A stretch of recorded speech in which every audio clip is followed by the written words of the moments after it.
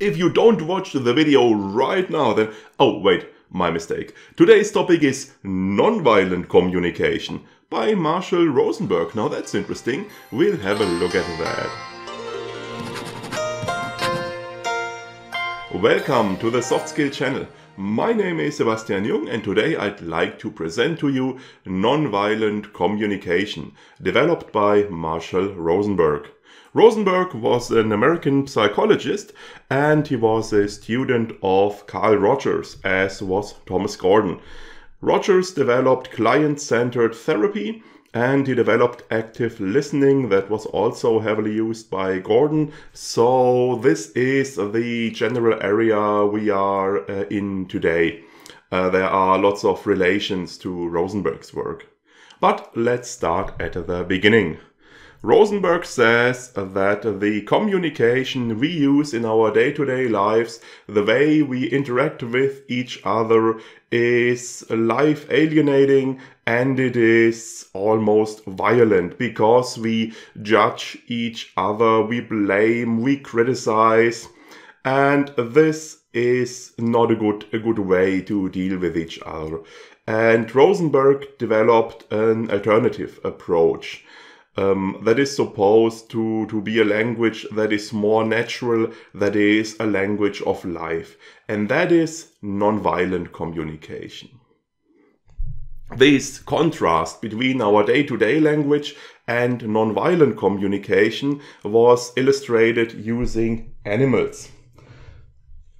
Rosenberg always had a jackal for our usual day-to-day way of communicating. That is jackal language. Now this is actually a wolf, I have to admit. There aren't many jackal dolls in Germany because it's not such a common animal, but the difference isn't that great. So now you have to be a jackal language. And for a nonviolent communication, Rosenberg used a giraffe. That one's cute. He used a giraffe because giraffes have a long neck, they can oversee everything, and they have a big heart. So giraffes were used for nonviolent communication. Rosenberg used these hand puppets first in workshops and seminars for children, but later he started using them in all of his seminars. And often he also had a small clip-on ears, wolf ears and giraffe ears, so he could demonstrate listening as a jackal, listening as a jackal or listening as a giraffe. So, what is nonviolent communication all about? It is all about empathy, about giving and receiving empathy, giving and receiving compassion, about forming an empathic connection to the other person, about gaining a kind of mutual understanding. The factual topics, they play quite a subordinate role. The big challenge is establishing this empathic connection, and once we've done that, the factual topics won't be that big of a problem. I think a quote by Rosenberg illustrates the general idea very well. He said, "Don't go up in people's heads, it's ugly there. Go into their hearts." Because if you try to look into people's heads, the thoughts that go in there, they may be unpleasant, you may not like them, but if you focus on the hearts, there are the feelings and needs that are mutual to all of us, and there we can form a connection. So, as you see, nonviolent communication is quite a fundamental shift in thinking. It is a different approach, a different way of dealing with each other and dealing even with ourselves. It is not a mere technique where you follow some steps to accomplish something, but it is more of a whole philosophy that you really need to understand to be able to use it properly. Rosenberg himself called it a model or a process. And that we should keep in mind when we continue to the more specific parts, to the 4 components of nonviolent communication.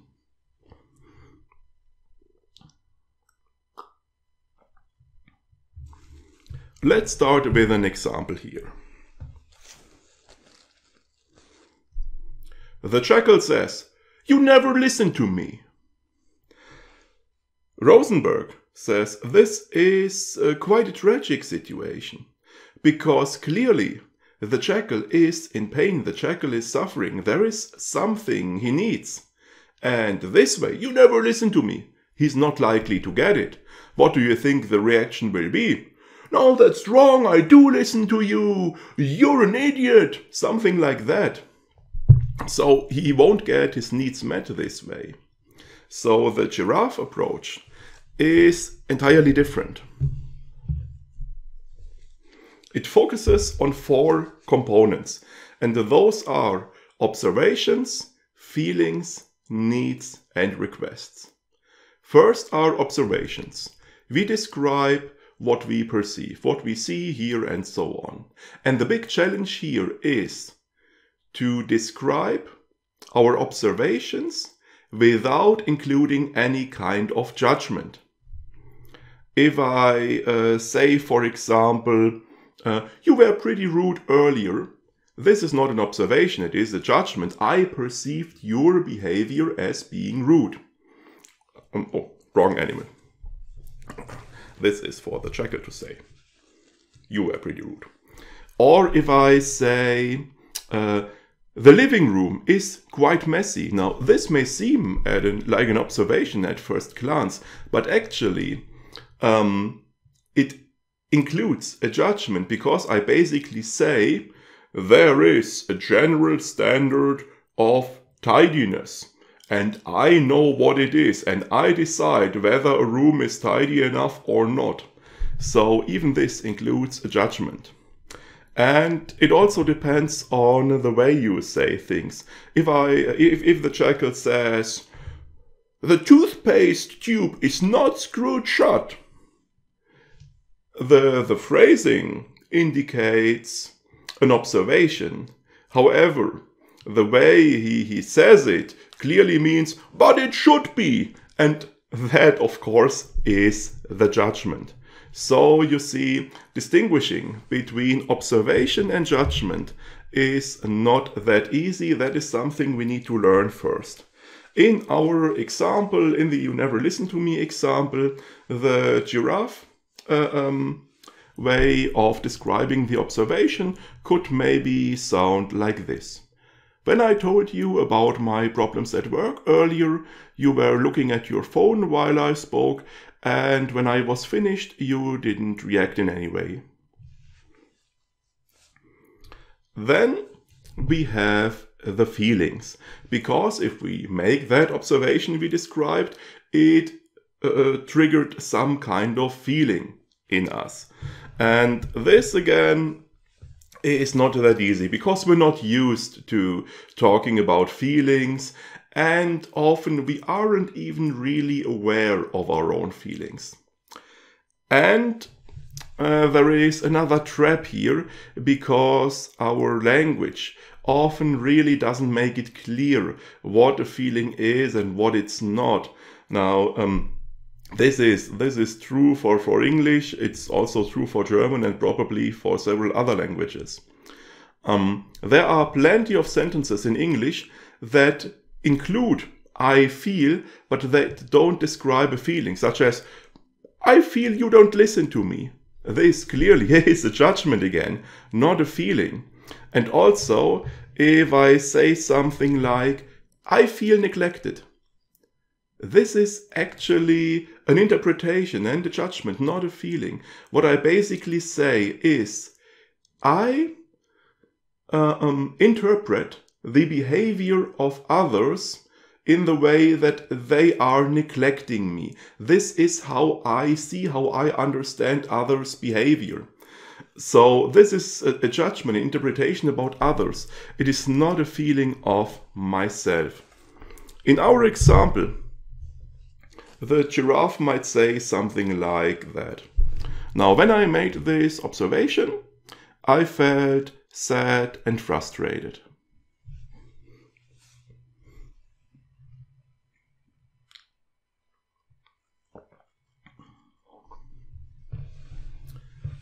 After that, we have needs, because feelings are related to our needs. We have a feeling, a negative feeling, if there is a need that isn't met, that isn't fulfilled. A feeling is something we experience in the present moment, and a need is something that's always there. For example, I always have a need for food, but I'm not permanently hungry. Most of the time maybe, but not always. Or I always have a need for closeness, but I don't always feel lonely. I only feel lonely if my need for closeness isn't met. Now, again, we are not used to dealing with our needs, or even to recognize our needs. So this isn't easy for us. And there is another major challenge here, because at this point what we want to do is take responsibility for our feelings, because we have those feelings due to a need of ourselves that isn't met.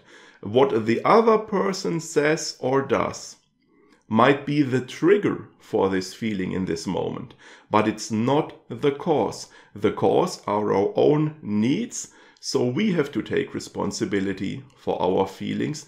We can't blame the other person. If I say something like, I'm angry because you didn't clean up, this isn't actually true.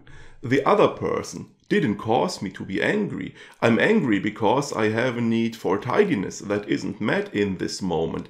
But the other person isn't responsible for meeting my needs and making me happy.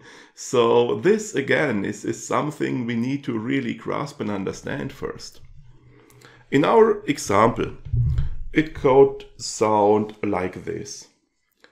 I felt sad and frustrated because I have a need for attention and support. And then finally, we have requests. Because after we described our feelings and our needs and the situation that triggered them, we want something to change. We want to make a request to the other person. And the big challenge here is to make a request and not a demand. Now, distinguishing between request and demand is quite difficult. Rosenberg says you can tell apart a request and a demand just by hearing them. They sound pretty much the same. You can phrase a demand really nice and friendly. You will only know the difference if you don't do what the other person wants. If the other person says, oh yeah, well, that's fine, I only would have liked you to do it if it's really fine with you and if you are okay with doing it yourselves, then it was a request. If the other person tries to punish us in any way, by sanctioning us in any way, by blaming us, by trying to invoke guilty feelings, by being upset, whatever, then it was actually a demand. Then it was, I want you to, or else. And this we don't want. We don't want to make demands, because even if the other person gives in to our demands and does what we want, it still creates a bad situation. It hurts us both. We might end up with a situation where someone says, oh, for 20 years I did all your crap and now it's enough. And we certainly don't want something like that. So it will always lead to problems, to bad situations. We want to make a request. We want to ask something of the other person, and we don't want to force them to, but we want them to do it if it is really fine with themselves. Now, this is a challenge because we are used, of course, to hearing demands. And even if we make a request, the other person will probably hear it as a demand. So what we can do here is to ask the other person to reflect back what they heard. So, come here, giraffe. The giraffe might say, could you tell me what you just heard? And then the jackal probably says, oh yeah, I must do whatever. And then the giraffe can say, thanks for reflecting that back to me, for letting me know what you heard. What I actually meant was, and so on and so on. And then we can clarify that. So having the other person reflect back what they heard is quite a useful technique. We will use that again in a moment. The phrasing is also very important when we make a request. Rosenberg says we should use positive action language. Positive means we tell the other person what we want, not what we don't want. We don't say, please stop doing whatever, please don't do whatever. Rosenberg has a funny anecdote there about a wife who told her husband, I don't want you to spend so much time at work. And then she was upset when the husband signed up for a golf tournament. So always tell them what you want them to do and make it specific, make it a specific action. If you ask them, for example, to listen to you, they will probably say, yeah, but I already do. You can't differentiate. You can't tell by watching them if they listen or not. You should use a specific observable action. In our example, this could be something like, I want you to look at me while we talk, and when I finish telling you something, I would like you to give me a short reply, a short feedback. So, in total, this example, you never listen to me, in giraffe, it would sound something like that. When I told you about my problems at work earlier, you looked at your phone while I was talking, and when I finished telling you about it, you didn't respond, you didn't react in any way. And when I observed this, I felt sad and frustrated, because I have a need for attention and support. And therefore, I would like to ask you to look at me while we talk, and when I tell you something, I would like you to give me a short response, a short feedback. And if you really don't want to talk at this in that moment, if you are dealing with something else, if you are busy with something else, I would like you to tell me so. Would this be okay for you? This is what it could sound like in giraffe. Now we discussed extensively how we tell the other person about our feelings and needs and how we make a request. But this is actually not the first step. This usually comes much later.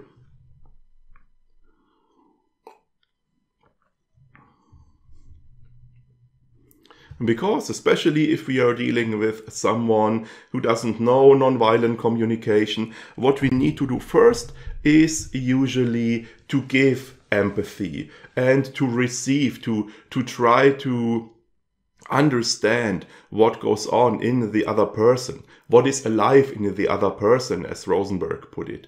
So if we stick to our example from before,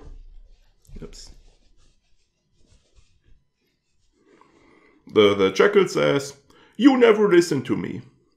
Now this is of course a judgment and a blaming, but the giraffe doesn't hear any judgment or blame. The giraffe listens for observations, for feelings, for needs and for requests.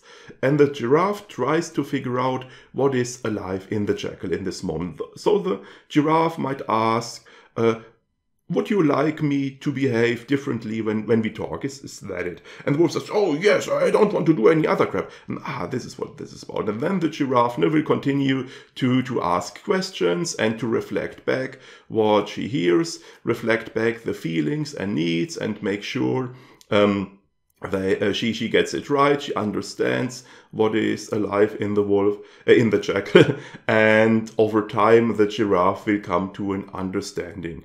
And at the very end, maybe the giraffe will say something like, when I got home from work, I felt exhausted and tired, and I had a need for rest and relaxation. I would like to support you and be there for you, that this is an important need of mine, but in this moment I wasn't really able and prepared to do that. And would it be okay for you if in such a situation I would just let you know that I don't want to speak right now, and then we can speak later? Would this be okay for you? This is how that might turn out. So you see, creating this emphatic connection, this mutual understanding, isn't easy. It takes some work, it takes some effort. And again, a very important technique for doing that is the reflecting. So we reflect to the other person what we heard, what we think their feelings and needs might be. Because even if we are wrong, they will tell us so, and they will give us further hints that will help us better understand. And if we tell the other person something, it's a good idea to ask them to reflect it back to us, so we can understand whether they received it and understood it in the way that we intended, or if maybe they heard something else. And this will happen frequently because, of course, we are used to hearing judgment and blame and demands. And if there is a giraffe approaching us with feelings and needs, which is totally unusual for us, we might still hear blame and judgment and so on. So reflecting is very useful.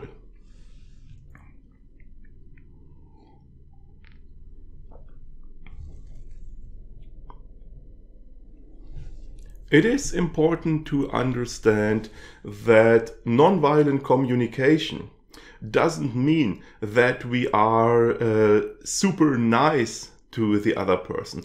It doesn't mean that we put our own needs aside for the benefit of others. It also doesn't mean that we suppress our anger. We express our feelings, our needs, we even express our anger. We fully express all of that, but in a non-violent way. For Rosenberg, nonviolent communication wasn't just a tool for communicating better, it was a way to social change and towards peace. Rosenberg himself did a lot of work in crisis areas such as the Middle East, Nigeria, Rwanda, Malaysia, and many others, where he used nonviolent communication to mediate between conflicting parties, often even between parties that were at war, that were killing each other, and he tried to bring about peace using his method. So this is the general direction this all is intended for. So what should we do if we want to learn nonviolent communication, if we want to learn to use it? We discussed a couple of basics here in the video, and this is already a big part of the concepts. Now there is more material, especially in regard to how we apply nonviolent communication in specific situations, such as how do we proceed if we want to use nonviolent communication to mediate a conflict. How do we express anger? How do we express appreciation? There are specific steps for that, but those are that is more like details. In general, if we want to understand nonviolent communication, learn it, get better at it, the important thing is to really understand the basic concepts, to really get a hold of that, to deal with ourselves, to learn to recognize our feelings, learn to recognize our needs, learn to better distinguish between observation and judgment, and so on, to really get a grasp of all of that. Now, there are a couple of things that can be helpful. First of all, we have this book by Marshall Rosenberg, Nonviolent Communication, a Language of Life, which is considered the standard book about the method. Furthermore, there are a couple of recordings of workshops, seminars given by Rosenberg that you can watch here on YouTube. There is one workshop that is especially popular from 2000 from San Francisco, and I will link to a recording of that in the video description below. It is in 4 parts. Total time is 3 to 4 hours. There you can, if you want to see Rosenberg himself and hear some explanations from himself, this could be very interesting for you. And finally, of course, there are workshops and seminars and the like that you can attend. And if you are interested in that, a good place to start is the Center for Nonviolent Communication, which is the non-profit organization founded by Rosenberg himself that is dedicated to promoting nonviolent communication. It is an international organization, so you might find some dates, some workshops, seminars in your country there. And there might also be local organizations supporting nonviolent communication in your country. Now, of course, I don't know all of those organizations and workshops and trainers and so on in detail. I can tell you which workshops are good and which are maybe not so good. What could be helpful is to check if the trainer holding the workshop has some certification.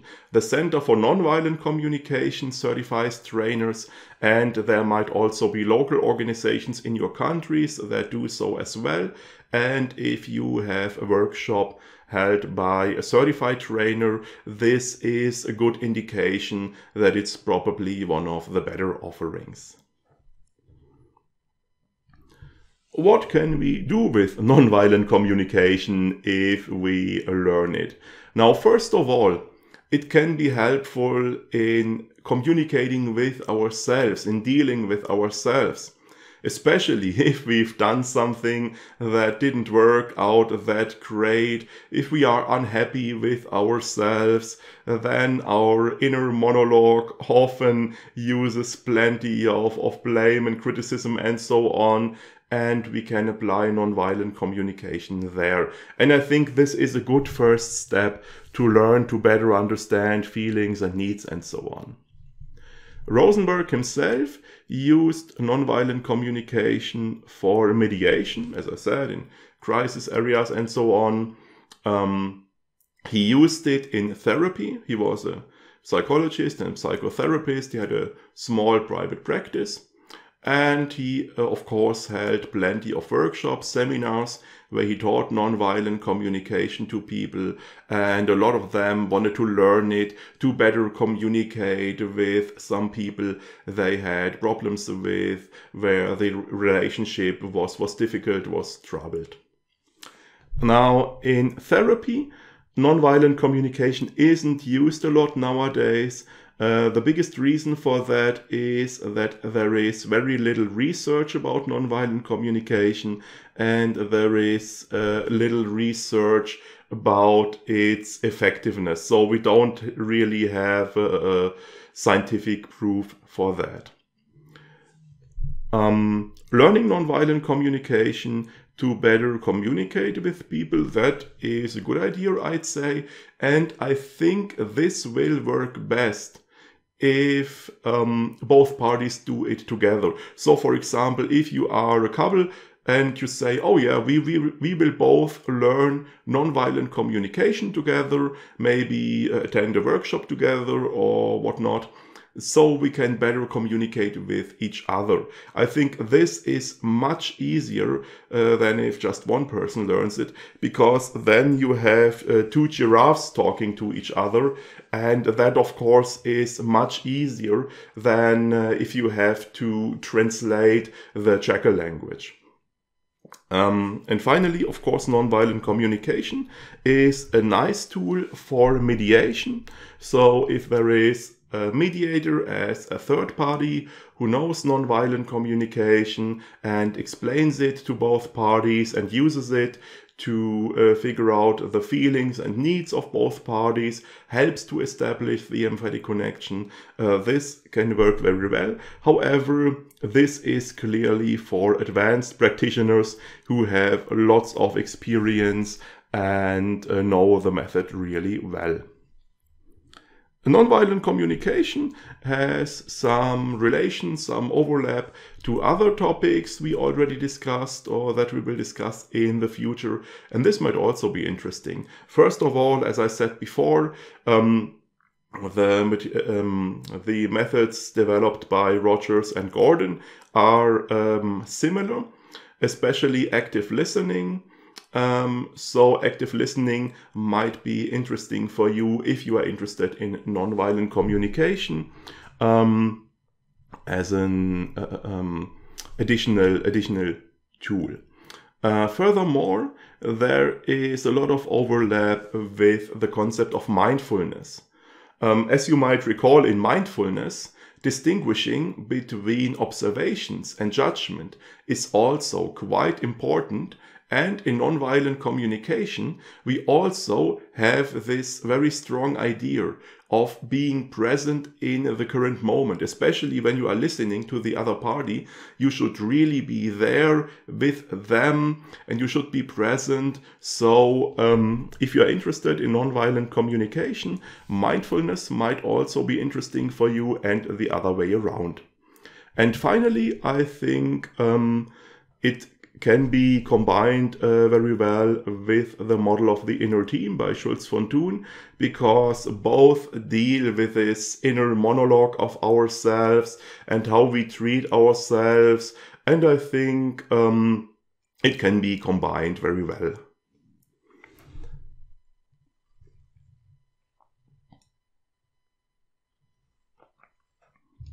Finally, we should talk about problems and possible risks.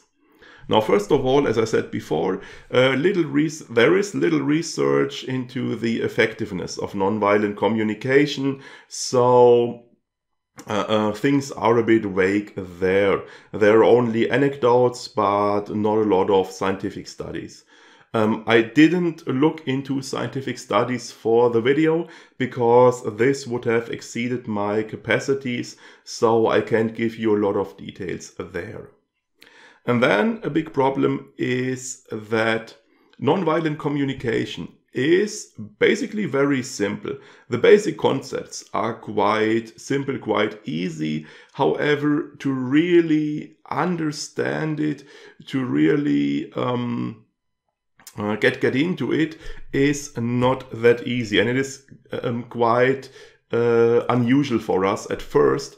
So I guess there is room for difficulties there. First of all, I could quite imagine a situation, let's say we have two people in a relationship and one suddenly starts using nonviolent communication and says, "Oh, when I was in the bathroom, I just noticed the toothpaste tube is unscrewed, and when I observed this, I felt frustrated and angry because I have a need for tidiness that isn't met in this moment, and so I would like to ask of you," and so on. And the response could probably be something like, "Are you kidding me? Are you trying to pull some kind of therapy with me here?"